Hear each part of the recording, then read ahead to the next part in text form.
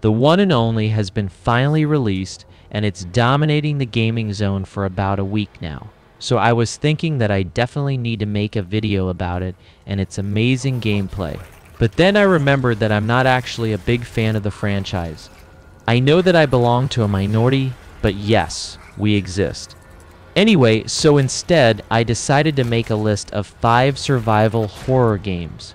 But not any 5 survival games. I'm talking about 5 titles that I personally believe that they're actually better than Resident Evil itself. Hey, you shut your face! If we want to hear you talk, I will shove my arm up your ass and work your mouth like a puppet. I know that I might sound crazy, but the best thing about gaming is that there's enough space for all tastes and opinions, or at least that's what I'm hoping for.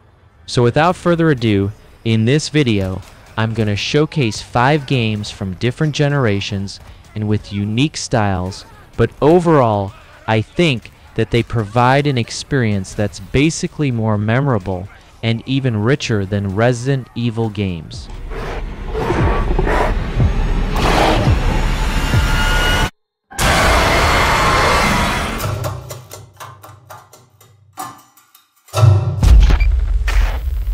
I'm Samuels. I work for the company.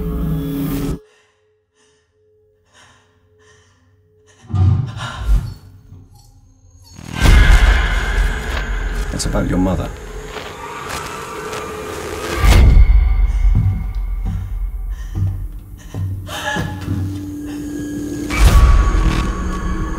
We think we may have found her, Amanda.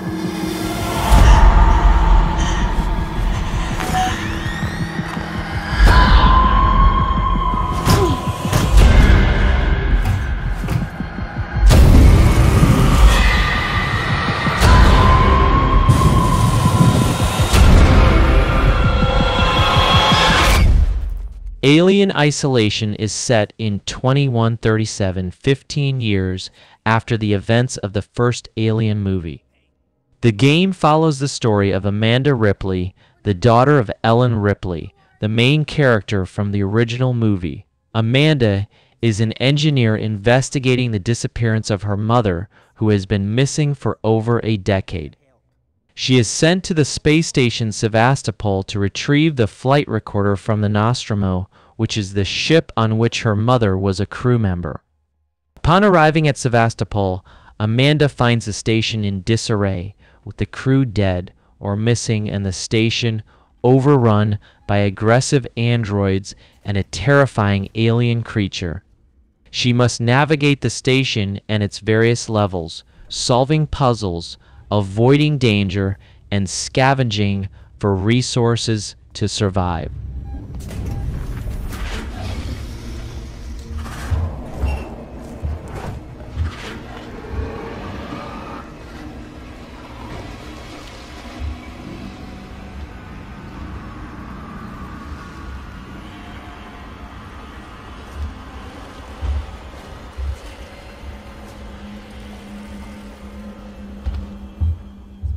Throughout the game, Amanda must evade the alien, which can track her down using sound and movement. The player must use stealth and cunning to avoid detection, hiding under desks, in lockers, and behind objects to stay out of the creature's sight. The game also includes combat mechanics, but Amanda is often outmatched and outgunned by the station's various threats.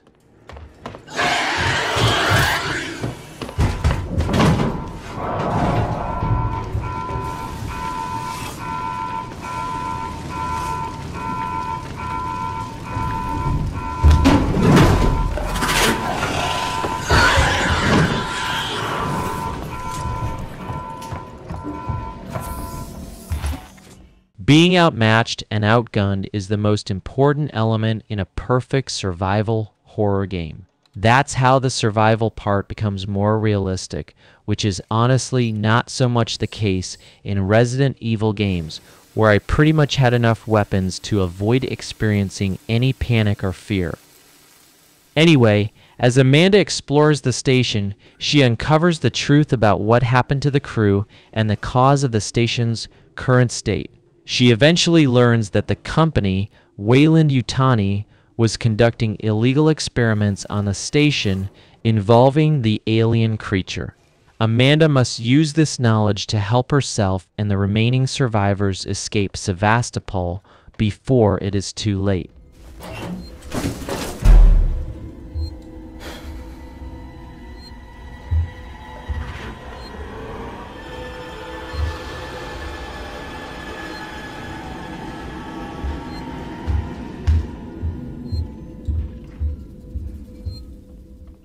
Overall, Alien Isolation is a tense and atmospheric game that immerses players in the terrifying world of the Alien franchise. It received critical acclaim for its storytelling, visuals, and sound design, and has become a fan favorite among horror and science fiction hardcore supporters.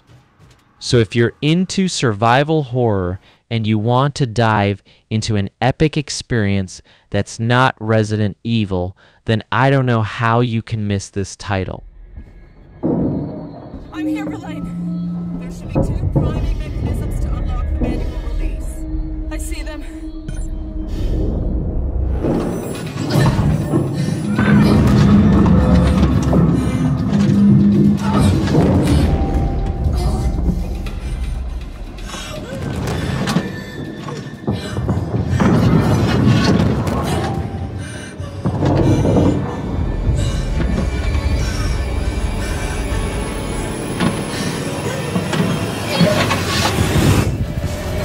We need you here, and that scares the hell out of you.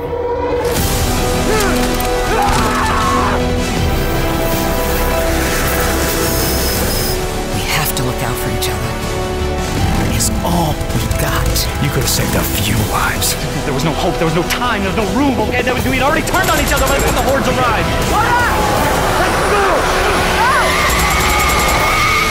Hope you're right about your old lady, Deke. Gotta ask you something. What does it matter if everyone else is dead? Days Gone is set in a post-apocalyptic world where a global pandemic has turned most of humanity into zombie-like creatures called freakers. The game follows the story of Deacon, a former outlaw and drifter who has survived the pandemic and is trying to find a reason to keep going in this harsh new world. What do you want? Stay back. I just want to talk. Nero Protocol 2-7 states clearly that if conducting operations in quarantine zones, that if I encounter any civilians or civilians, that I'm forbidden from making contact. Really? See, that sounded to me like making contact. Yes. Yes, it did. You're alive. The story begins 2 years after the pandemic has ravaged the world, and Deacon is working as a bounty hunter alongside his friend and fellow survivor Boozer. Deacon is haunted by the memories of his wife Sarah, who he believes died in the early days of the pandemic. However, he still holds on to hope that she might still be alive somewhere. Ma'am, I got everything on the requisition form. Does this look like fabric softener? No, ma'am. Okay, why don't you read it? The gameplay in Days Gone revolves around exploring the game world, completing missions and objectives, and battling against various enemies. The game features a day-night cycle where the player must balance their activities between daytime scavenging and nighttime stealth and combat. One of the game's main features is its dynamic weather system, which affects the gameplay in various ways. Rain can make the freakers stronger, while snow can slow down the player's movement and make it more difficult to track enemies. Get through that armor, dumbass! The game also features a motorcycle, which serves as the player's primary mode of transportation. The player can upgrade their bike with various parts and accessories to improve their speed, durability, and handling.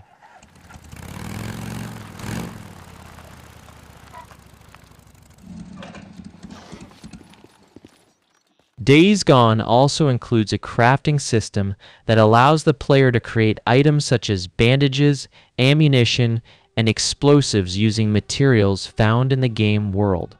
The player can also scavenge for food and supplies to stay alive.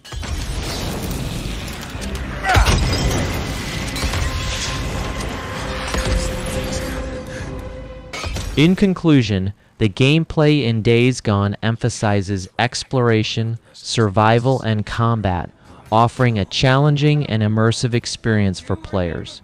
And I don't even think that I need to talk about the amazing visuals that make the world and the apocalypse look more realistic than ever. But if you want to watch a low IQ review of the game, you can always check IGN's review, which pretty much explains everything that doesn't apply to the game. So straightforward. Yet, during its 60-odd-hour ride, Days Gone loses its focus with repetitive missions, a thematically unsatisfying storyline, and an excess of bugs and busy work. You on drugs? These issues combine with a dreary, uninteresting world to add up to an uneven and mostly toothless zombie game. What you just said is one of the most insanely idiotic things I have ever heard. At no point in your rambling, incoherent response were you even close to anything that could be considered a rational thought. Everyone in this room is now dumber for having listened to it. I award you no points, and may God have mercy on your soul. Apparently, she was playing another game that was completely different than the one we bought. This is Mark Copeland for Radio Free Oregon. Don't believe the lies. They look pretty broken to me, Cope, but hey, whatever you say. Nothing wrong with a little... Missiles. And the ground burned to ash. And the seas boiled, and people turned into shadows. So let us not fear the heretics at our door. Even with their iron steeds standing before us, stinking of machine oil and shining its heretical light upon us. Remember, most of the country has been destroyed or occupied. Even those who speak our language might be enemies, by conviction or out of fear. We will not falter.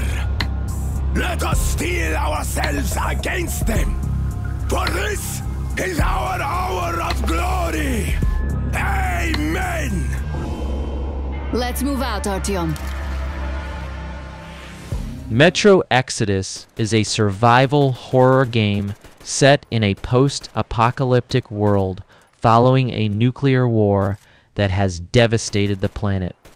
The game follows the story of Artyom, a survivor living in the Moscow metro tunnels with other survivors, who embarks on a journey across Russia to find a new home for his people. You will assume the role of Artyom as he navigates through a variety of environments, including deserts, forests, and ruins, both above and below ground. The game features a day-night cycle, weather conditions, and a dynamic environment that affects gameplay and combat.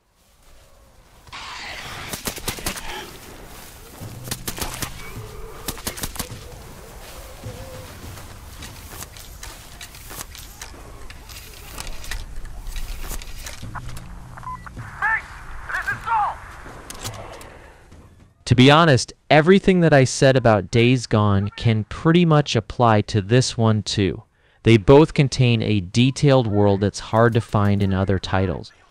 Anyway, combat in Metro Exodus is based on a combination of stealth and action, with players being able to use a variety of weapons, including rifles, shotguns, pistols, and grenades.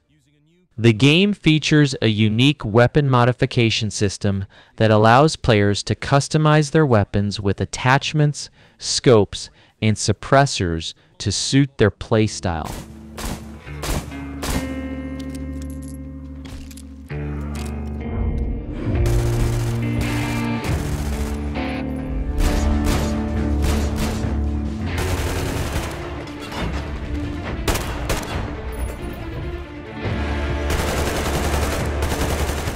You can also craft and modify items such as gas mask filters, medkits, and ammunition using resources found throughout the game world. The crafting system is an essential aspect of the game, as players must scavenge for resources to survive and progress through the game.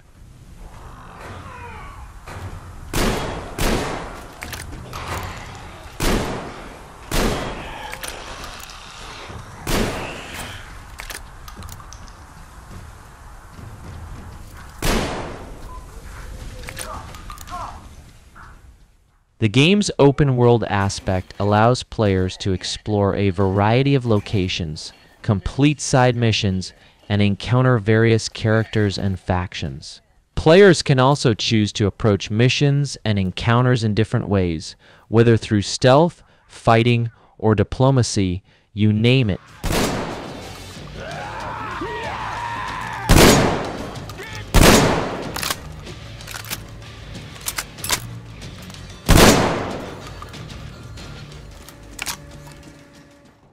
Another key gameplay feature is the use of the Aurora, a customizable train that serves as the player's base of operations and mode of transportation. The player can upgrade and modify the train with resources and parts found throughout the world. In addition to the main story campaign, Metro Exodus also features a variety of challenges and modes, including a new Game Plus mode and a sandbox-style mode called Ranger Hardcore.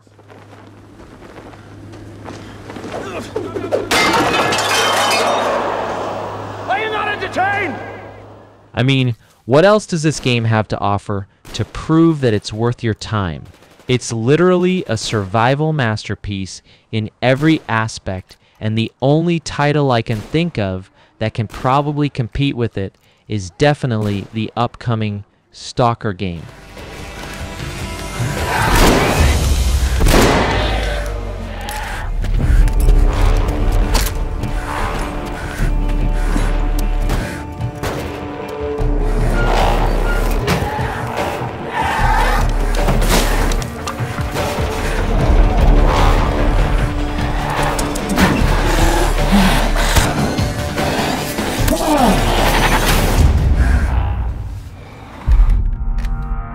It's coming for me. Whatever you do, don't go out in the dark. Stay in the light. The Deerfest guests have already started to arrive. Just ran into one on the ferry. A famous artist, no less. Alice? Alice? My wife Alice, she's missing. Calm down, Mr. Wick. Last night I woke up to a nightmare. I was missing a week. What had happened to me? I squeezed the flashlight like my life depended on it. With it, I could save myself. I could save Alice. My name is Alan Wake. I'm a writer.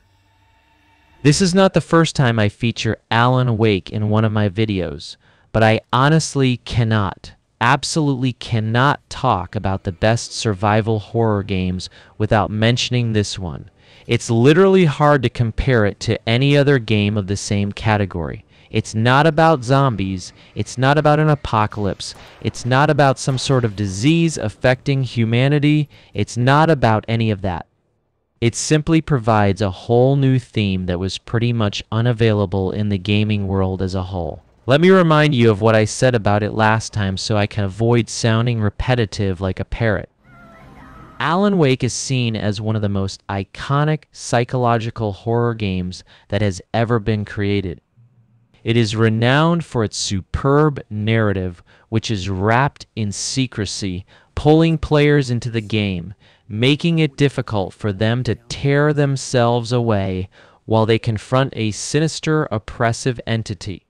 Trust me, I'm not exaggerating. That's pretty much the opinion of all hardcore horror fans like me who enjoyed this title back in 2010 and still feel nostalgia whenever we hear its name, because we pretty much considered it a revolution in the genre back then, and we actually believed that it was ahead of its time.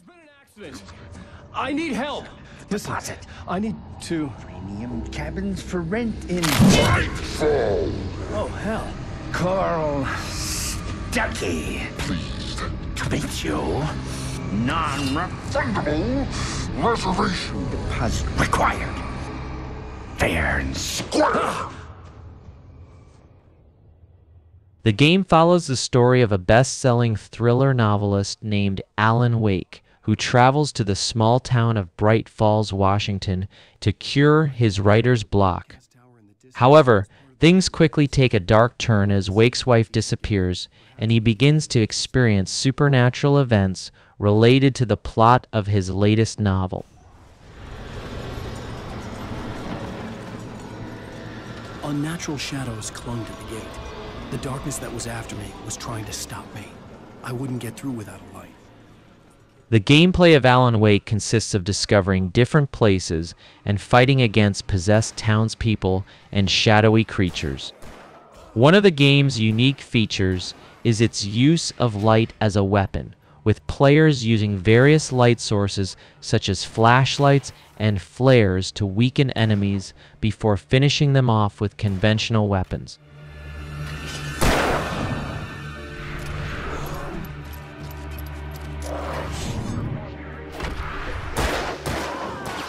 The story is presented in an episodic format, with each chapter ending on a cliffhanger and the overall narrative featuring themes of fright, mystery, and psychological thriller.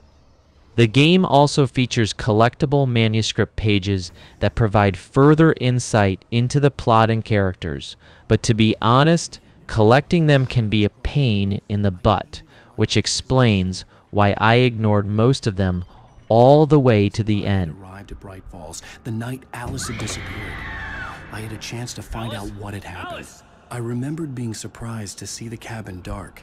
Alice would have never turned the lights off. I remembered thinking I caught a glimpse of her form underwater, sinking into the darkness. Diving after her was the last vague memory I had of that night.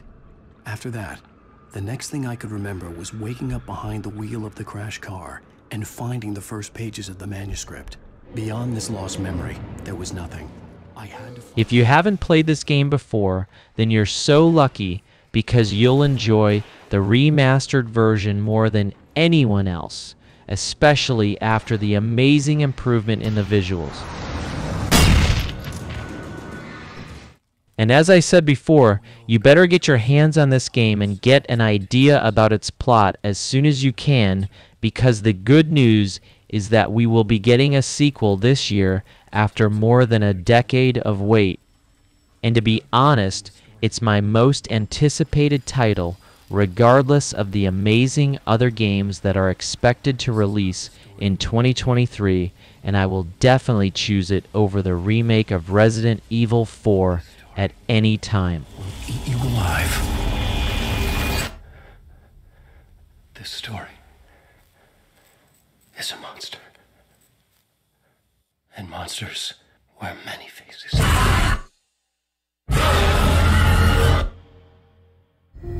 Doctor?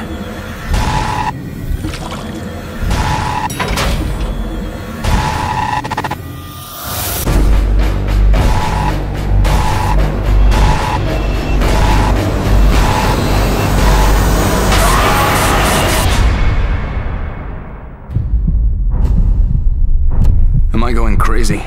Will you be able to live with yourself knowing what I'm gonna make you do? I don't think any of you didn't expect that this game would be #1 on this list, because anyone who played it or is familiar with it knows exactly that it's basically the definition of a survival horror masterpiece, where pretty much you can find anything you would love to experience from this genre.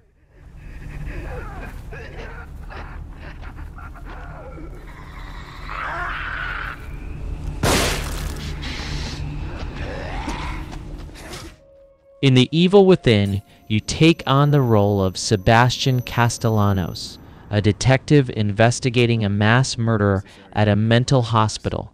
As the investigation progresses, Sebastian finds himself trapped in a nightmarish world filled with monsters, traps, and even puzzles. The gameplay is focused on survival and exploration. Players must use weapons and stealth to defeat or evade enemies, but be careful because resources such as ammunition and healing items are actually very limited.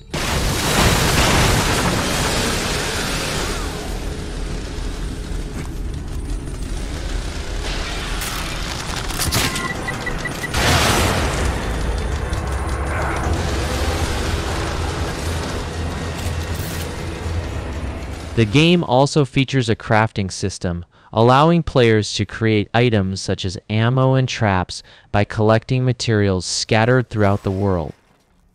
The levels are designed to be non-linear, with multiple paths and hidden areas to discover.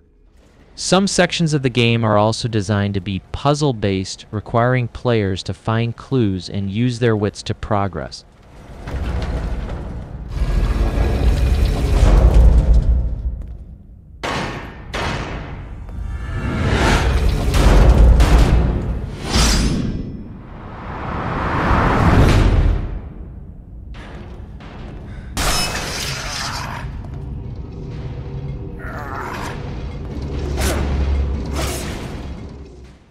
One of the unique features of The Evil Within is the psychological horror element, which creates a sense of unease and confusion in the player through the use of disorienting visuals and sound effects.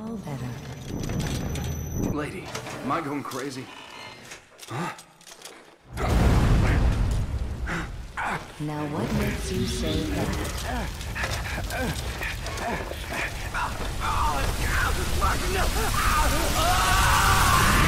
I'll be waiting.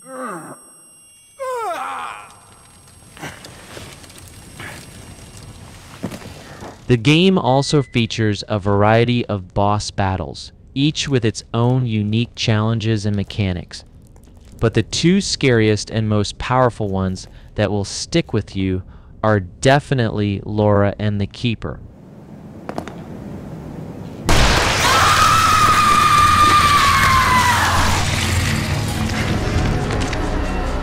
Shit, I'd better run. Laura is a female monster that can crawl on walls and ceilings. She is incredibly fast and can do a lot of damage with her long arms and sharp claws. To defeat her, you must aim for the weak spot on her back, but good luck with that. It's easier said than done.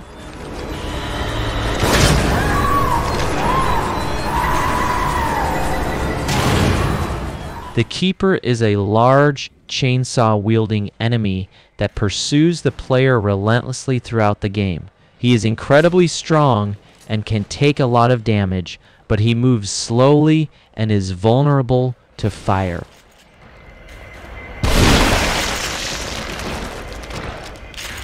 I'm going to stop here because I don't want to spoil the battles for you, but in general, The Evil Within is a game that certainly cannot be missed. It feels like a movie that you can control, and I pretty much consider it a combination between Resident Evil and Silent Hill. The protagonist, Sebastian, is likable and charismatic. The environment is dreadful and always keeps you on high alert. The enemies are unique and actually scary. The bosses are incredible, and the list goes on and on. It's really sad that there's no news about an upcoming sequel of this game. It's one of the most underrated franchises out there, and it's a shame that it's not getting the same hype as Resident Evil and Silent Hill. I mean, I honestly can't believe that this beautiful game is 9 years old already. If you put it side by side with some of the recent titles that were released after 2020, you'll find that it can literally still compete with them and even beat them.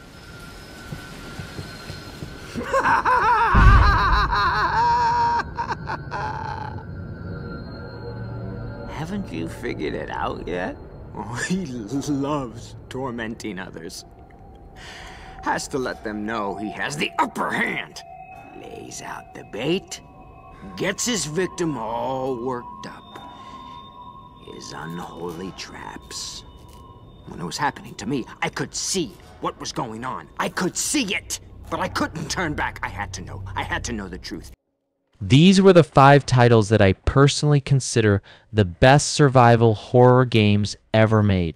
They're not the only ones, of course, but they definitely stand out from the rest, at least for the last decade, even though I personally enjoyed Resident Evil 7 so much, and it's basically the best part of the whole series because it's actually the only one that's scary and makes you stressed to survive. Anyway, if you disagree with my choices, make sure to tell me in the comments below, and if you think that I missed an amazing survival horror game, then please do me a favor and mention it. I'm always on the hunt for any good survival experience I can put my hands on. Anyway, enough talking for today, and see you in the next video.